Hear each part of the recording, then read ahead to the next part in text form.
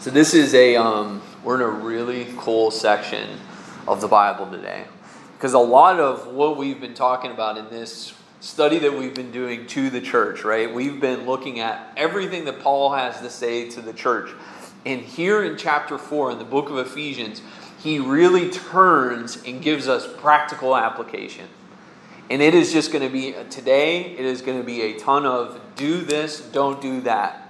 Do this, don't do that. And sometimes I think that's just fantastic for us because a lot of times we feel like, okay, like I get the whole justification by faith. I get the whole now I'm righteous, but like what does that actually mean like in my life? Like what does this mean for me? Like I don't need to hear the big thick stuff. I need you to tell me like how do I actually do this? Like God, what do you actually want from my life? And what's cool is Ephesians chapter 4 is like you're going to get to the point where you're like, okay, that's good.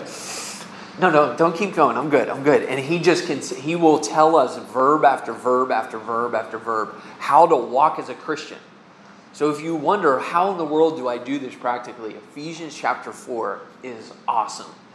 It's also going to talk to us about how to walk as a church.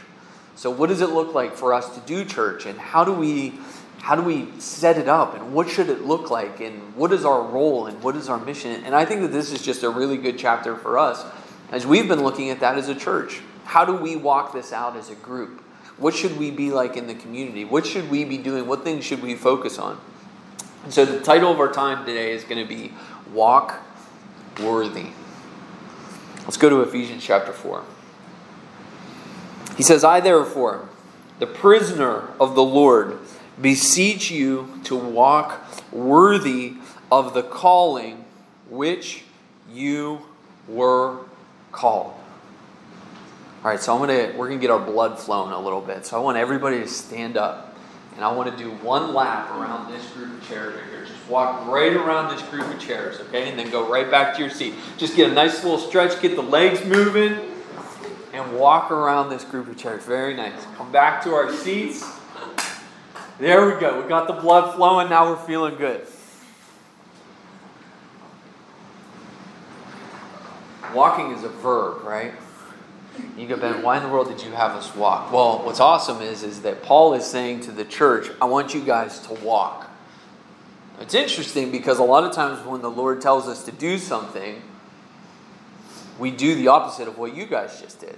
I just asked you guys to walk around the chairs and you were obedient. You said, sure. Okay, he tells me to do it, I'm going to do it.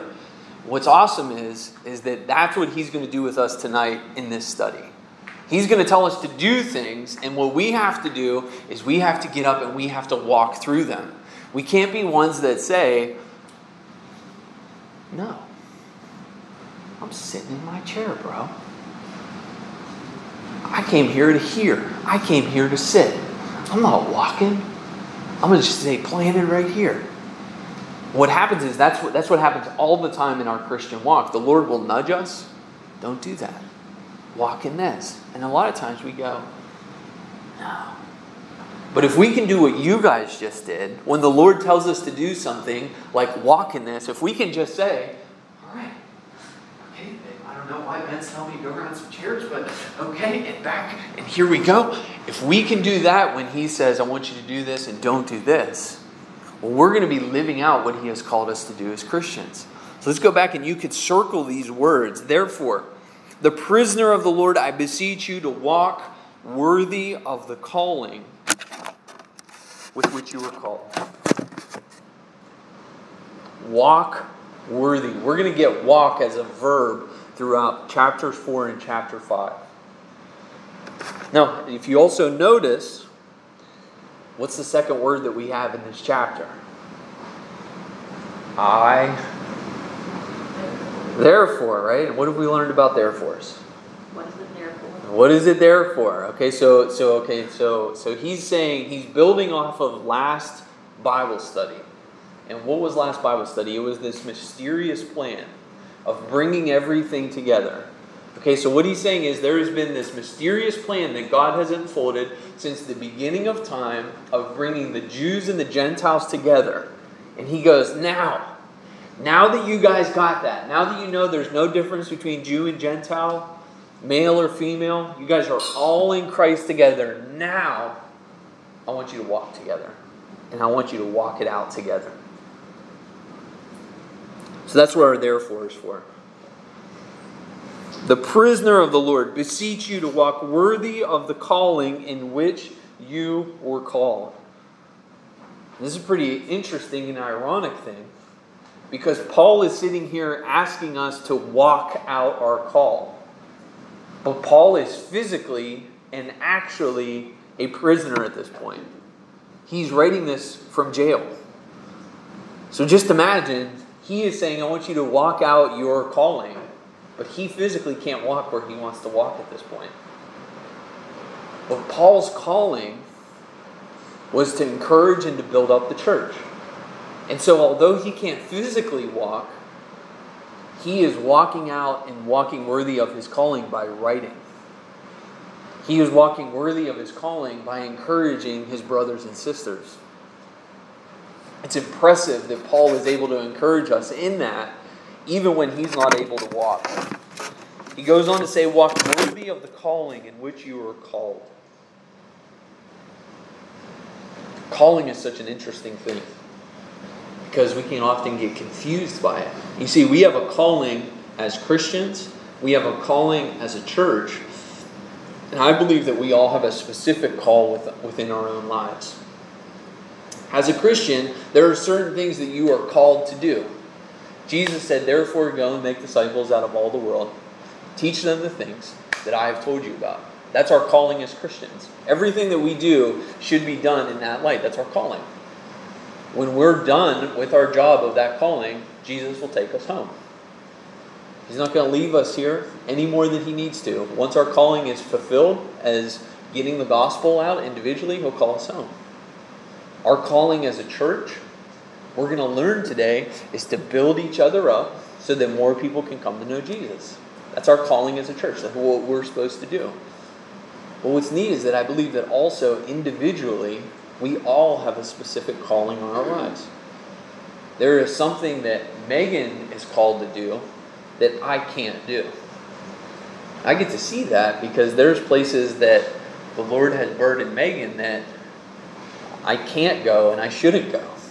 But Megan has a calling to minister to women. I don't have that calling. It's a good thing that I don't have that calling, right? I have a calling to minister to men and to teach the Bible. I think that's my specific calling. If you put me in any situation, I will somehow just start teaching the Bible. It happens all the time. That's what I find most interesting. What I look on at different communities is, man, what would happen if the Bible was just taught? That's my heart. Not everybody is gifted or given that calling. But each one of us specifically has a calling. William Wilberforce has one of my most favorite callings of all time. He was called to take down slavery in Europe. It was a specific calling that the Lord had put upon his life. He spent his whole entire life fighting against the slave trade. In the week that he died, or the week before he died, slavery was abolished. That was his life's work to take that down. And I think that some of us have specific callings just like that. I love it because if you look at this chapter, you realize that it doesn't matter what Paul was doing. Even if he was in jail, he was going to walk out his calling. Now think about that. If you were taken and put into custody, would you still walk in the calling and walk worthy of the calling in which God has called you to? Would it be so ingrained in you? This is what I do. This is who I am. That whether you're at a different vocation or whether you're in a different country, it doesn't matter where you're put, you're just going to consistently walk out your calling. You say, well, how do I know what my calling is? A lot of times we can ask ourselves certain questions like, what am I burdened for? What do you find yourself crying about? It's a good way to find your calling. If you are consistently upset at something, you can look on that and go, wow, the Lord maybe has put this burden on my heart. If you look on at a community and something just breaks your heart, like when I see a place that doesn't have good Bible teaching, I go, man, I wonder what would happen if they had this. one of the reasons that we came back to Tiffin. We just looked on and my heart yearned to have a church in town that just taught the scriptures. And that the church would then grow up and become mature Christians and just start living out their faith. It's a call that I believe that I have on my life. And what's cool is, what does God burden you for? The other thing that you can do is ask yourself is, what do I get incredibly excited about? What is it that you watch in movies that you just go, man, that gets me so pumped up?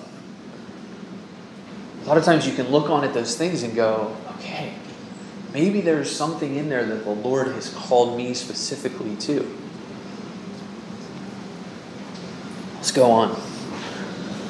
He says, with all lowliness and gentleness, with long suffering, bearing with one another in love, endeavoring to keep the unity of the Spirit in the bond of peace. So what he's saying is, within this calling, there's a way that we should be. First is that we should be lowly. You could write next to lowly, humble. All right, it's wild that you think about Jesus was lowly within his calling. In fact, in Psalm 22, it talks about that he was low like a worm. Now, this is the King of all kings and the Lord of all lords. He had all power. He had all knowledge. And yet when he hung out with people, he was humble. Think about that. Think about that when the Pharisees came at him and questioned him. He could have looked at them and said, I know every single thing about you. I know every single thing about you, Bob. I know what happened when you were 5 years old. I know what happened when you were 7 years old. I know why you get so angry. I know why you feel rejected. I know the number of hairs that are on your head. You're going to sit here and question me? Let me tell you a little bit about you. You think that you're going to question me, bro?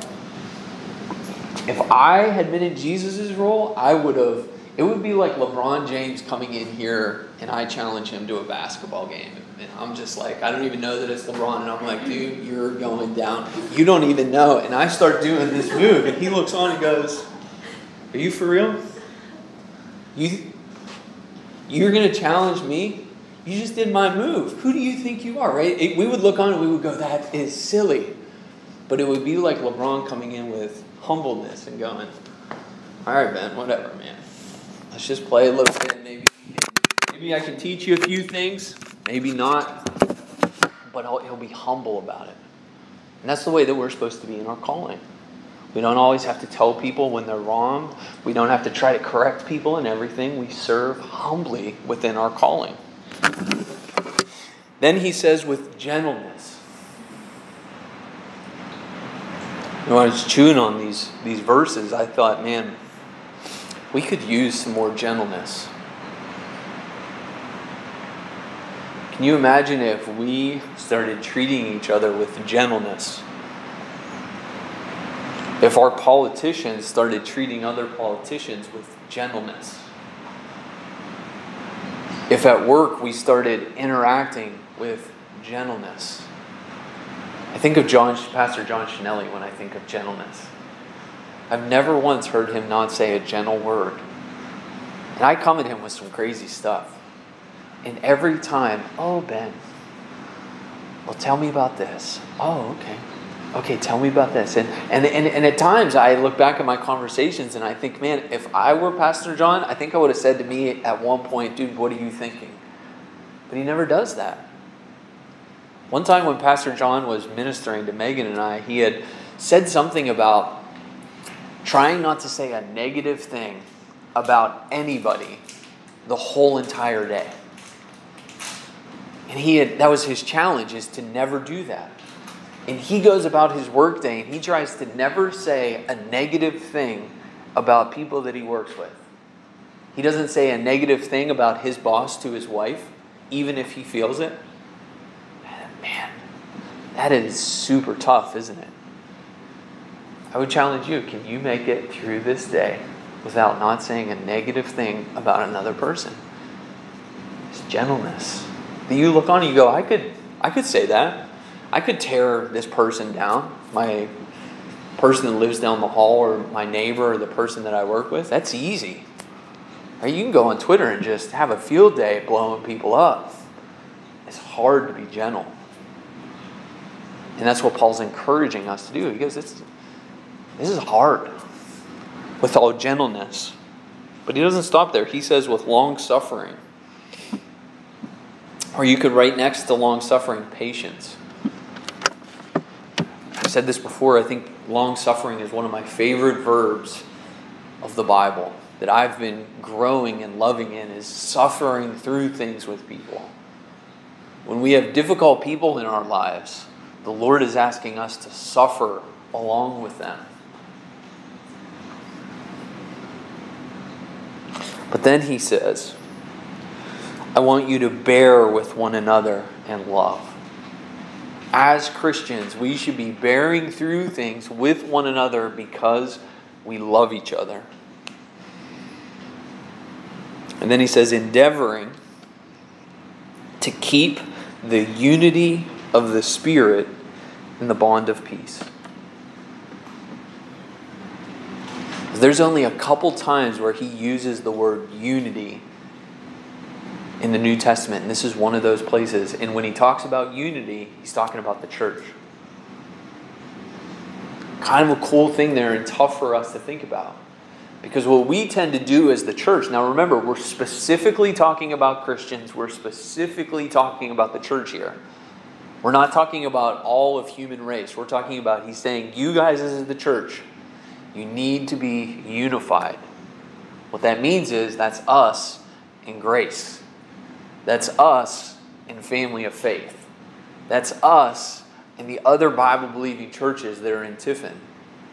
We should not look on at each other and go, you're competition. I was joking this last week that when we redid our website, there was a guy that had asked us about Calvary Tiffin. He wanted information. And at one point in the questionnaire, it said, who is your competition? And I put the enemy. And he said, no, seriously, like, who's your competition? Like, what churches do you compete with? And I said, the enemy. That is our competition. I'm not going to put some other church that's on here. It's just not, we're not going to do that. Why? Because it's putting a wedge in between us. Grace and family of faith and these other churches, they're just different flavors. Okay, there are churches that are, and we'll talk about this in a minute, that are evangelical gifted. Okay, their heart is to go out and get people that don't know the Lord and to bring them in. Now, folks that have a heart for that should be in those types of churches because that's what they love. Okay, there's some churches where the worship, they play tambourines and they play different musical instruments and they jump and they shout and they have big choruses. You know who should be at those churches? The people that love tambourines and jumping and shouting and big choruses. There's some churches that like to just teach the Bible. Do you know who should be a part of those churches? People that want to hear from the Bible. We're different flavors. We're not in competition. And we can't look at each other and get upset if somebody leaves and goes to another one. Because maybe that's their flavor. Because we have to be unified. There are different times that something happens within one of our brother and sister churches.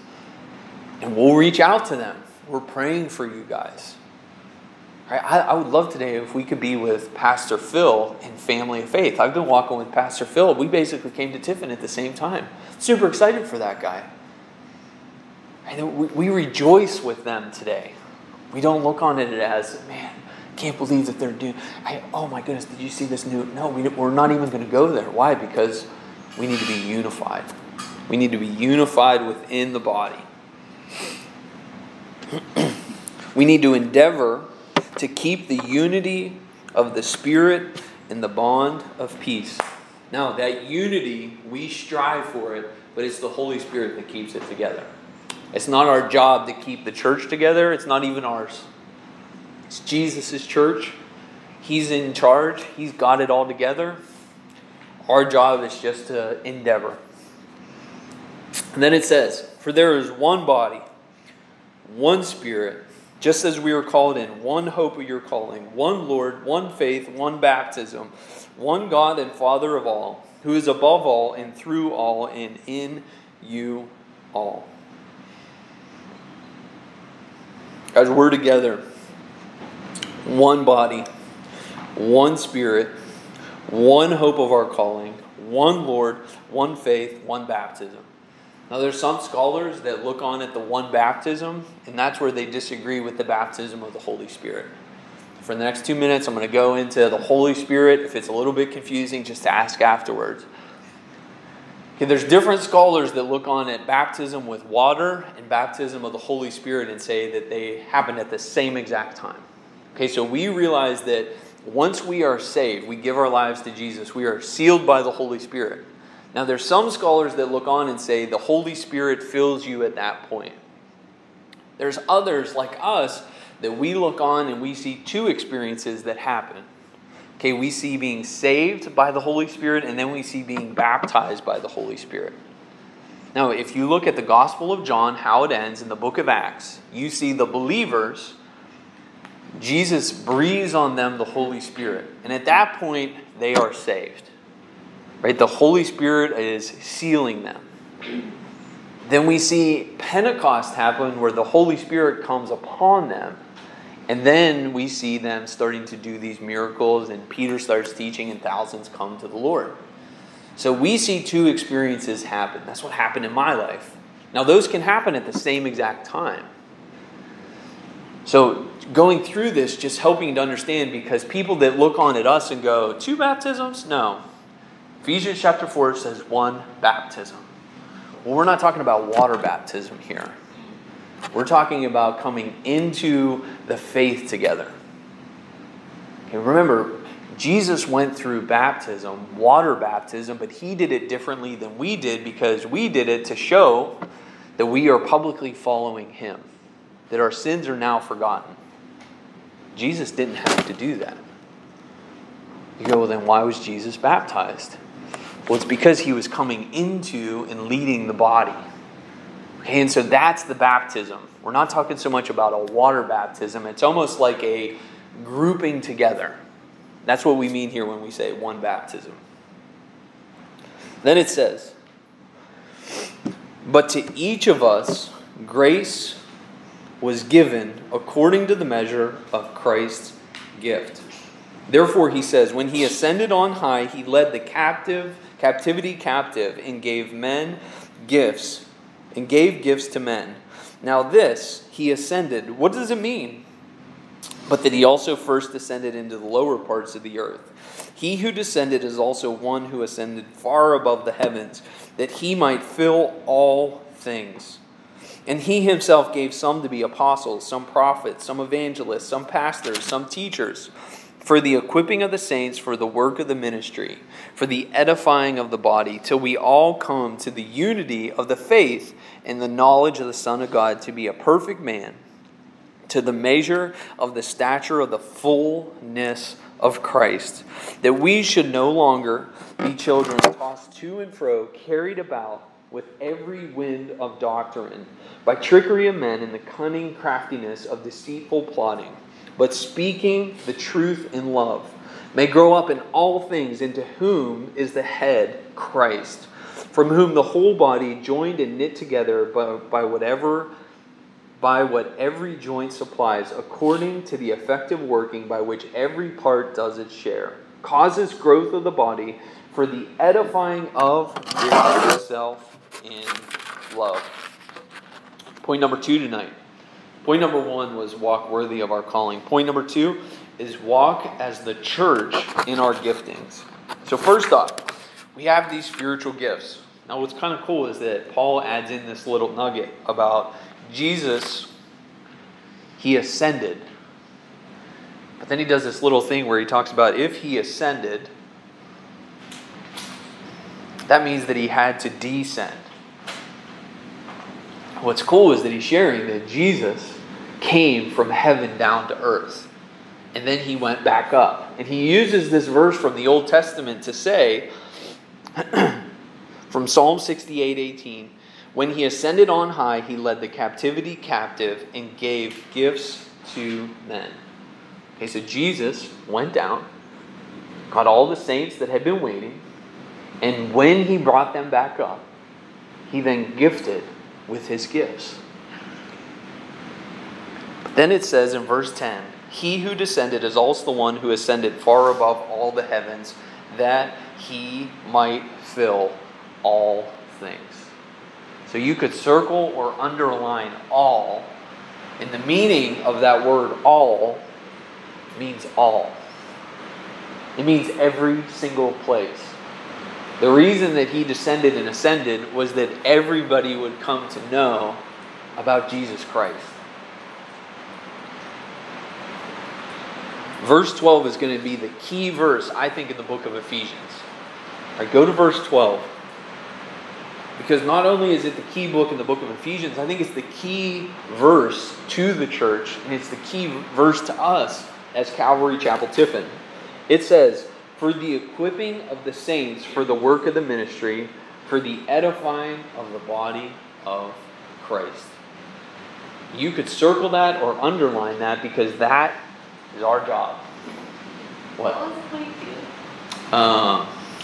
2? Point 2 is walk as the church in our giftings. Now what's cool about this is that this is the verse that Pastor Chuck had on his heart when he put together Calvary Chapel. Pastor Chuck had started his ministry as he thought he was an evangelist. And he would preach all of these evangelical types of sermons. He would do altar calls at the end. And nobody was coming forward. And he got upset. And he looked on at the people that were in his church and he was thinking, why didn't you bring your neighbors and your friends? The sinners. Bring the sinners. Look at me. I'm up here preaching these unbelievable evangelical messages and you guys are all saved. And he got really frustrated. And then he got to Ephesians chapter 4 and he realized his job was not to be an evangelist. His job was to be a pastor teacher. And what he realized was verse 12 is the job of the church. The job of the church is to edify or to equip the saints for the work of the ministry, for the edifying of the body of Christ. So as we're going to go back to these titles or these giftings, understand that the job of these people is to build up the church. That is my job. My job is to equip you guys and to build you up so that you will become mature in your faith and that you will naturally become an evangelist. That you will naturally just start sharing the word because you're in love with Jesus. And that's how we have set up our church. That's how Calvary Chapel Tiffin is set up. We don't do billboards. We don't do handouts. We look at it as if we're just being Christians, we're naturally going to start sharing the gospel. And we'll be able to know how effective we are by if we're inviting people. If not, that means that we need to build up. So let's go back. Because he says in verse 11, here's the things, the giftings of the church. And this is how the church should be set up with different roles. He says first, got to have apostles. Now the apostles were those that started the work. They were foundational workers. Some people look on and still believe that there's apostles today. As we studied the word, I don't think that it means that. I think that the apostles were foundational workers to set the first round of stones for the church. The Apostle Paul, the Apostle Peter. Part of that was they had to see Jesus. Okay, and the work that they did was so important. It was foundational. That's where we get this from. That was the work of the apostles. Now, if somebody comes up to you and says, my name is Apostle Cherry, or something, probably have a little bit of a difference of belief in what we believe that apostles are. Apostle also means one that is sent. So some people believe that missionaries are apostles. Church planners are apostles. I just look on and I go, when we read the scriptures, it doesn't really look like that still applies. It's a foundational work. The best way that I can understand it was Pastor Chuck started a foundational work with Calvary Chapel. And we don't need to go and start something new. There's no need to. We can build off of what he did. We're building off a stone that he laid. He's already put together the way of doing church that we like. And so we're then able to say, we're just going to be a stone on top. That's how it is with the original apostles. They have laid these stones for us. We don't need any more doctrine. It's all right here. And we can go back to the book of Ephesians, just like we've been doing the book of Romans, 1 Corinthians and 2 Corinthians, and go, how do we do church? Like this. We don't need to write new books. It's already been written. When we talk about church planning, we go to the book of Acts because it's already been done. Now the next ones I do believe are still active in the church today. Next it says, and he himself gave some to be apostles and some prophets. Now a prophet is somebody that speaks directly on behalf of God. Let me let you guys in on a little secret.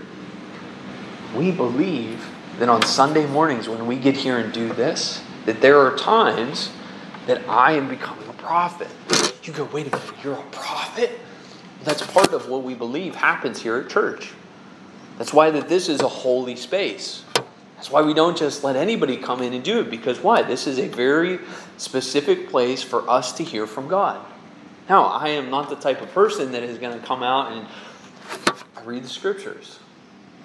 I am a pastor teacher, which we'll get to in a minute. But I go to the Lord and I seek Him. What do you want to say to our group? What is it that you're putting on our hearts? In this chapter today, what is it that I can't miss? Oftentimes I'll say, Lord, help me to get out of the way. I want you to speak. Part of being a prophet. Now, some people have that gifting where they can just basically say, thus says the Lord. And you've got to be careful with it because a lot of times that gets hijacked. All right? There are people that have the gift of prophecy. There are people that do not have the gift of prophecy, but think they have the gift of prophecy. And so our job is to just check it. I'll often share, one time when I was at the Lima YMCA, there was a guy that came in and said he was a seer. What? It was an Old Testament term for somebody that sees pictures. And he did this whole thing where he said, basically went around to all the guys that were in this circle. He says, this is what I see. And this is what the Lord is speaking into your life. And he spoke to the guy next to me.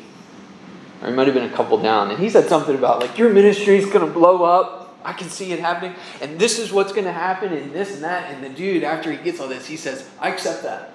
And I've often thought, what if he didn't say that? What if he would have been like, bro, your ministry's going down. And I know what's secretly going on in your life. Because all of it was super positive, right? But what if he would have said, thus says the Lord, I see what's going on here. Would he still have said, I accept that? He came to me and he said something and he said, you know, I see this going on in the place that this is when I was leaving the Y to come work at Tiffin University, and he spoke this into my life and it sounded super cool. Right? There's warriors that are going to be raised up. All right. I thought to myself, it's cool, but I'm not sure that's from the Lord. It sounds very encouraging. And so I sought the Lord. Now there wasn't anything different than I hadn't already heard from the Lord. So we have to be like the Bereans and go, okay, does that line up? One time at Calvary Chapel, Fort Lauderdale, we had a very tough time that we went through. And the pastors wanted to hear what the Lord was speaking to the church. And so they would have these meetings, these prayer worship meetings, and they would say, if you hear a word from the Lord, come. And what they did was they had all of these people. We had 20, 30,000 people in our church. So what they did was they took all of that and then they started looking for themes. Because some of people, it might have just been the pizza that they had had the night before, and they're like, man, this is what I'm thinking. So we have to be able to take that and go, okay, if you're a prophet, if you are speaking on behalf of the Lord, I need to make sure that I'm not getting duped. Because it's awesome to hear from the Lord. And it's awesome when people say something and thus says the Lord and it is from the Lord. But we also have to be checking and making sure, is that from the Lord or is that from Tony Robbins? Because I want what the Lord has. And I can't be duped. And so we have to be careful with prophets. Prophets are very important to the church, let me just say. It is awesome whenever we're able to hear from the Lord. He says next, some are given to be evangelists. It's important to have evangelists. Some people are gifted in different types of evangelical ministry. Billy Graham had a very different calling than I do. I'm not gifted that way. I could never get up on a stage in front of 40,000 people and lay out the gospel like that. He had a different gifting. But here's the thing. My style of evangelizing is one-on-one. I'm a lot different one-on-one than I am to a group of people. That's why we don't do too many altar calls here. It's not really up my alley. Some people, our Pastor Jerry is very good at throwing a net, a big, large net of evangelism. He can just pull people to the Lord. He's gifted in that way. And we need those in the church. We had a guy that we went to church with, and we were baptizing people down at the beach. And he was talking about evangelism. And he goes out and he evangelizes here and evangelizes there. And he talked about that somebody had said to them about, have you started a Bible study with them, with these guys that you're bringing to the Lord? And he goes, no, I don't want anything to do with that. I just want to evangelize to them. And I looked on and I was like, that's the most important part. What are you talking about? But look at how we work together. He goes and he brings them in, and he brings them to somebody else that goes, you have to teach them. And that's the church. All right, next it says, some are given to be pastors and teachers. Now I understand this one really well, because that's where I'm at. I think that this is the most important thing that we could do within the church. That's why we're part of Calvary Chapel. We believe that the biggest need in the church today is teaching of the Word of God. Because if we can do that, if we can focus on just teaching the Word of God, what we believe happens is that you guys will be built up, you will be equipped, and then you will go out. We won't have to look at things like programming, and should we do this, and should we set up these invitation days. We believe that if we are growing and maturing in our faith, we will naturally just start inviting people. That we will look on at our neighbor that is struggling within their marriage, and we will just naturally start to minister. Come to our church. Next week, we're going to be talking about parenting, and we're going to be talking about marriage.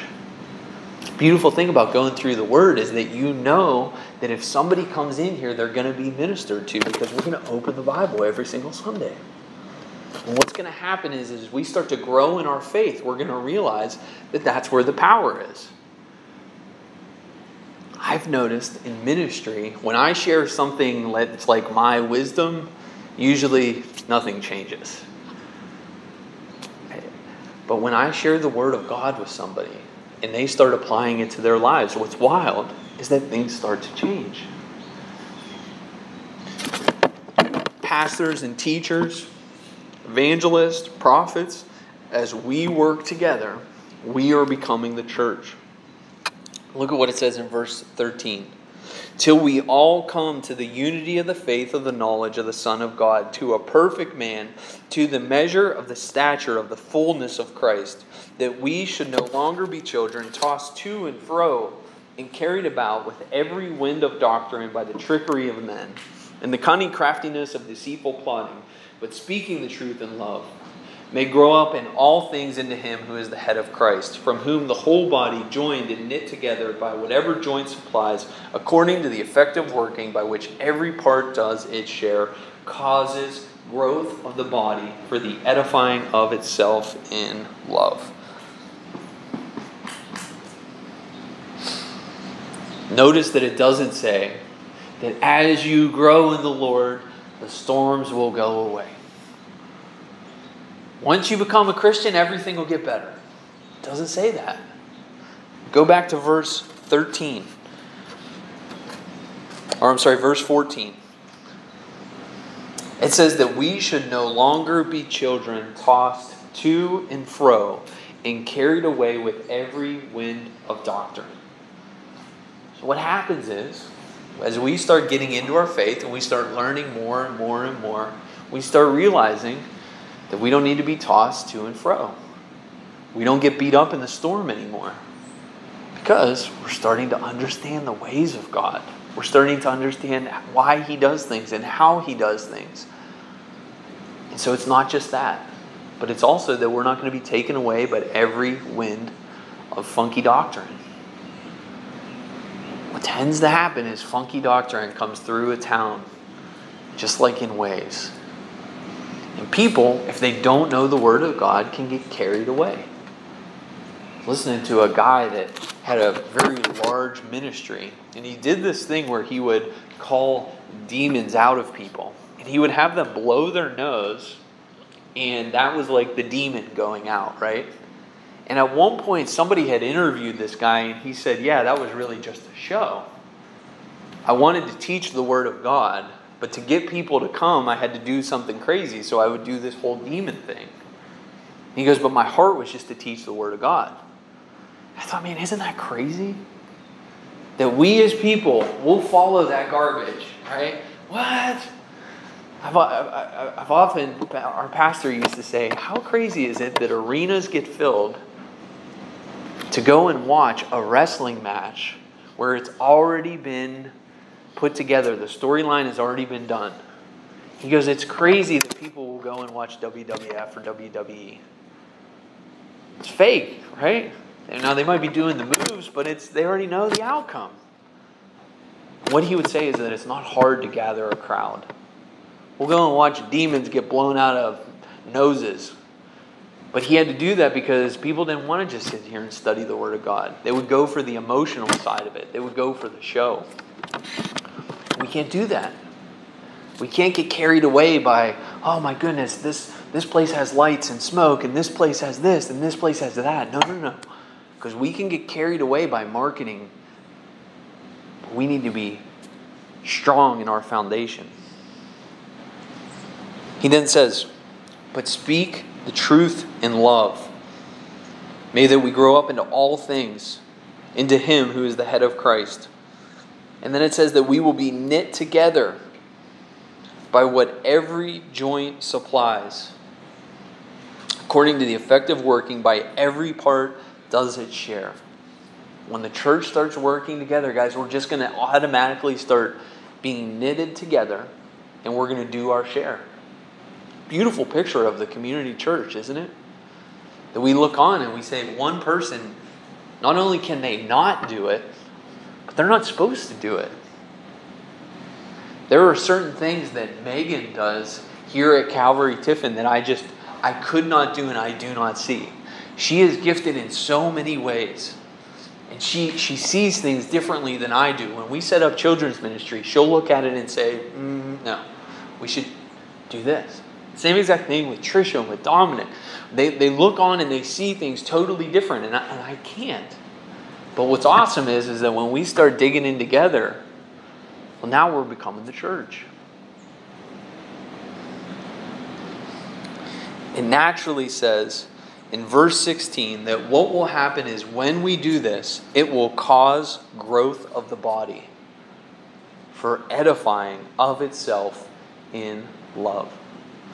So when we start working together as a group, what's naturally going to happen is we're going to be knit together, we're going to grow, and it's going to happen because we're in this thing for love.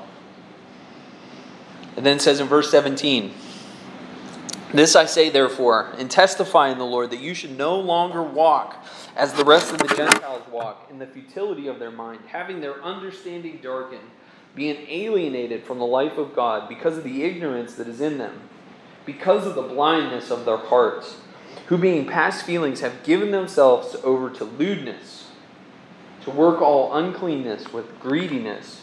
But you have not so learned Christ, if indeed you have heard Him who has been taught by Him, as the truth is in Jesus, that you put off concerning your former conduct the old man which grows corrupt, according to the deceitful lust, and be renewed in the spirit of your mind, and that you put on the new man, which was created according to God in true righteousness and holiness.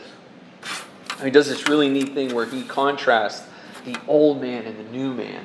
And that's your life before Jesus and your life after Jesus. He then says in verse 25, therefore, putting away lying, let each one of you speak truth with his neighbor, for we are members of one another. Be angry, do not sin. Do not let the sun go down on your wrath, nor give place to the devil.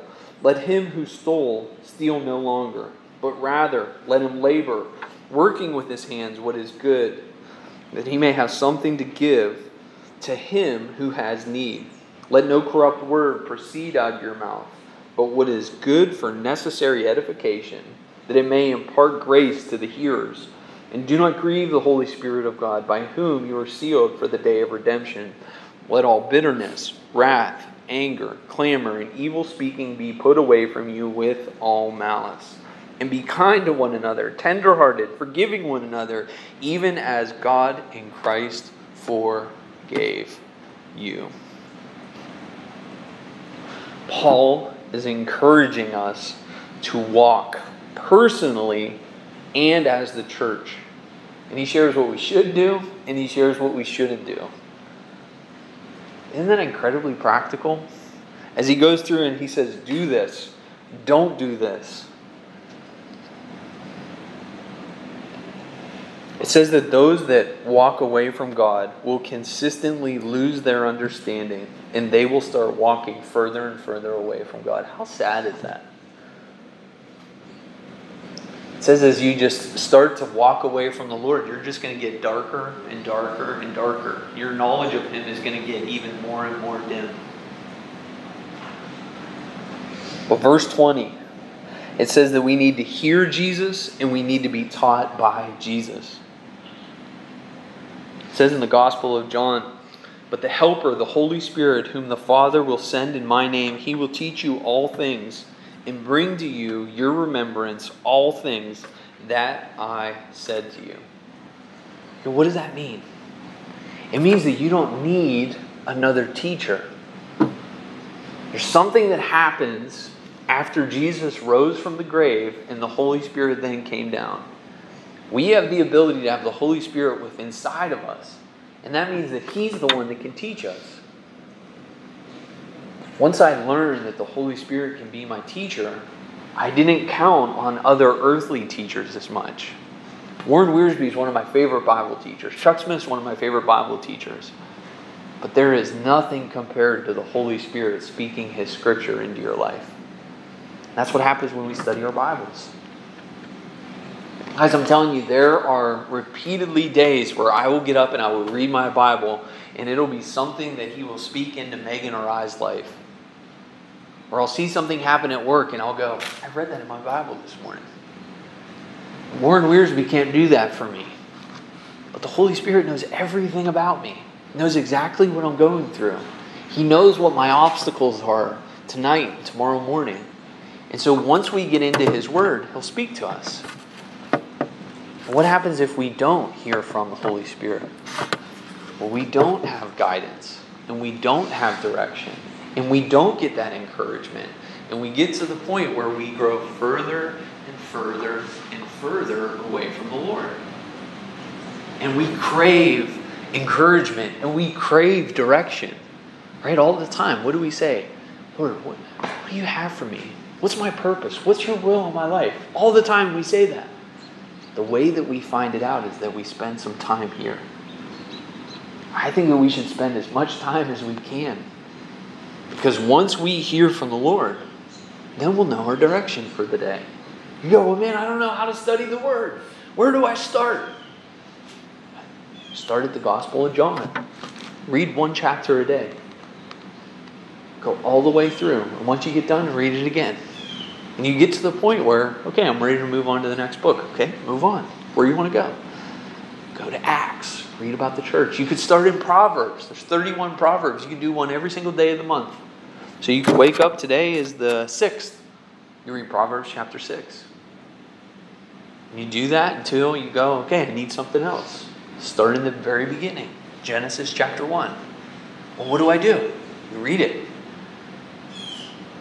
Even to Leviticus? Yeah, go all the way through Leviticus. Numbers, Deuteronomy, all the way to the book of Revelation. And then once you get to Revelation, go all the way back to the beginning. Start again. Because what happens is when you read Genesis all the way to Revelation, you get the full counsel of God. He's going to tell you every single thing that you need to know. And if it's not in there, you don't need to know it. It's the beauty of studying the Word of God, is that He has everything that you're going to need right in here. It also says, do not grieve the Holy Spirit with whom you are sealed. What's important about that is that what he's saying is, once you get saved and the Holy Spirit starts speaking into your life, don't do that. What did he say in there a couple times? Don't be angry, but don't sin. Don't steal.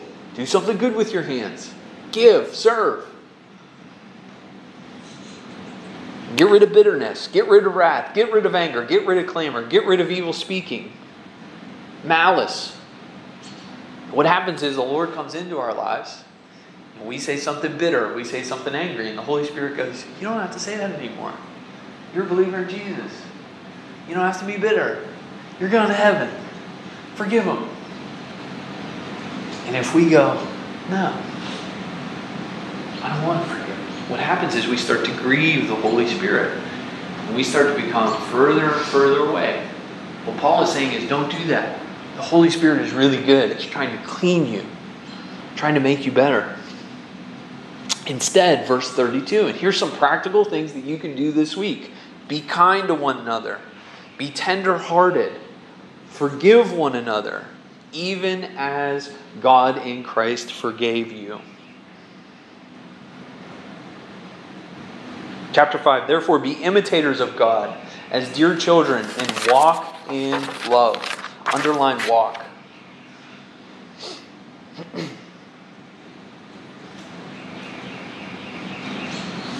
As Christ also loved us and gave himself for us, an offering and a sacrifice to God for a sweet-smelling aroma.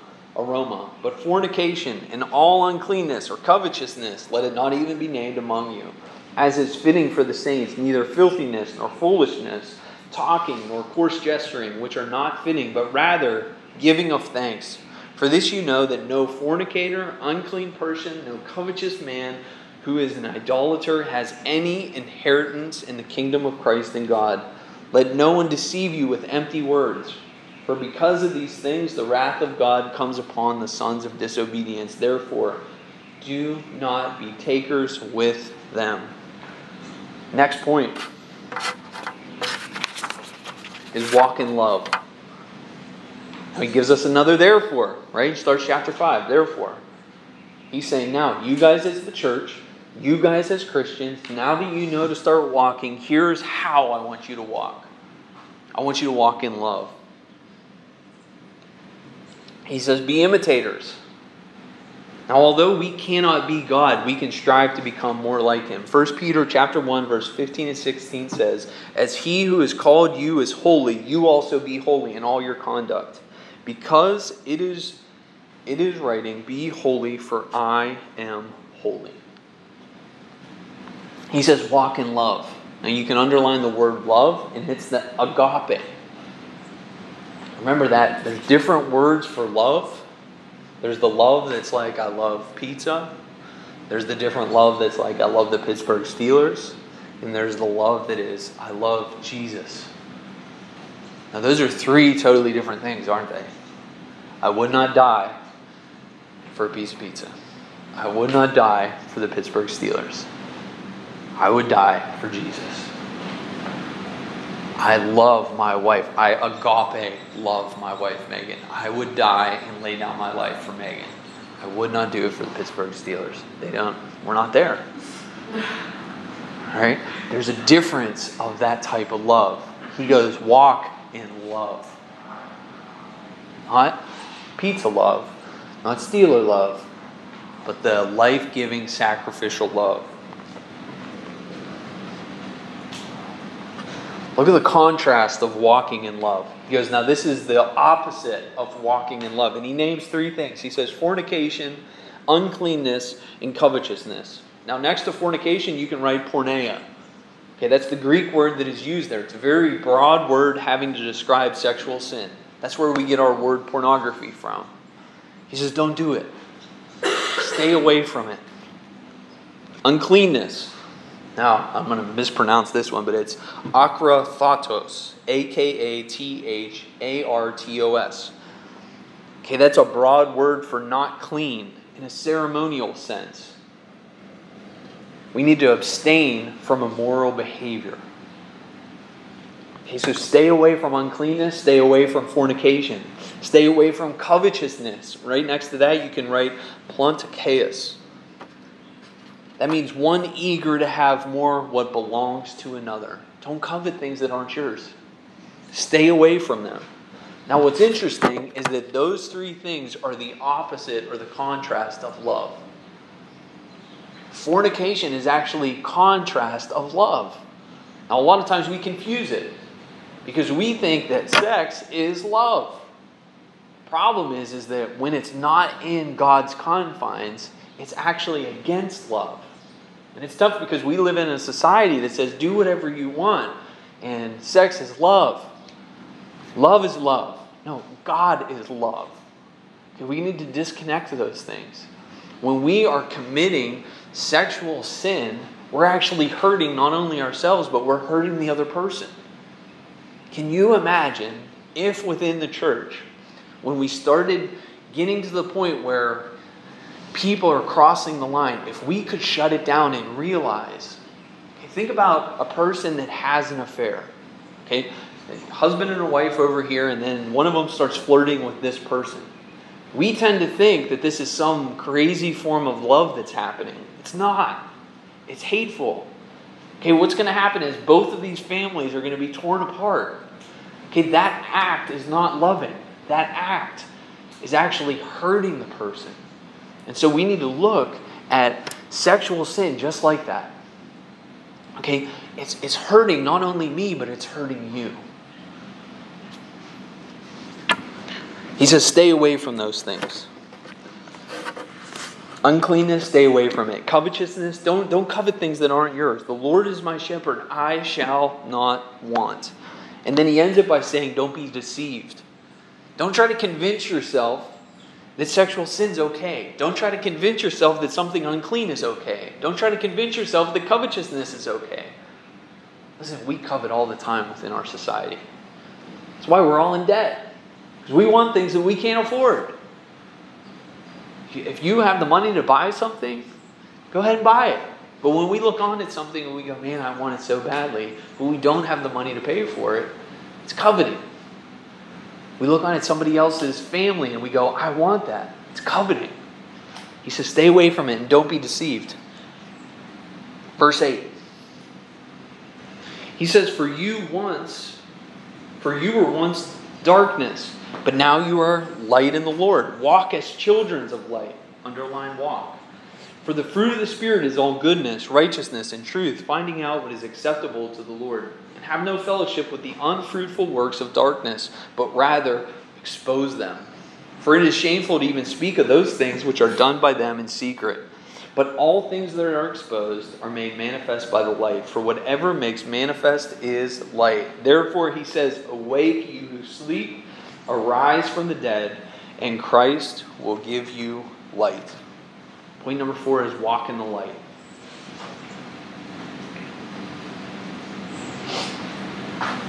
Verse 11 is an interesting one because he says, And have no fellowship with the unfruitful works of darkness. Fellowship, koinonia, that's a Christian word. That means when we hang out, that's called fellowship. When Christian people get together and hang out, that's our word. That's what that word means. What's awesome is he says, have no fellowship with unfruitful works of darkness, but rather expose them. And this is where we sometimes get tripped up as Christians. There are people that believe I need to be with the darkness because if I'm not with the darkness, then they're never going to come to the light. And that's where people get themselves in trouble. I can go to bars. Who's going to save all those people that are at the bars if I'm not there? Sometimes we get ourselves into a problem of, bro, it's one thing to go and evangelize at a bar, but you're tipping like 10 back. I don't know that that's light.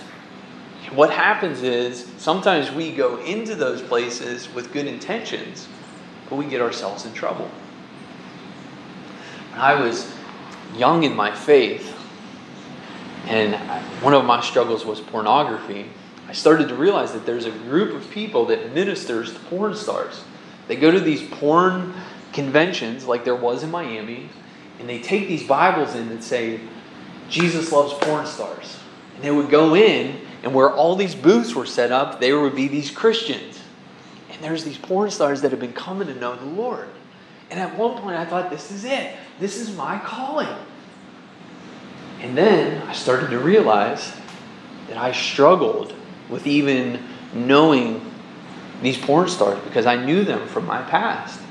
And I was having trouble because I was feeling like I'm going to get caught up. Megan and I talked it through. We had one pastor from our church that went and ministered to this. And I thought to myself, if I go there, I'm going down. I talked to Pastor Jerry about it. I said, man, I think it's a super cool ministry. But there's no way I could do that. And I got myself distant from it. I couldn't even look at the testimonials of the porn stars that had given their lives to the Lord. I struggled with where my mind would go. I can't go into that darkness. He's going to need to send somebody else.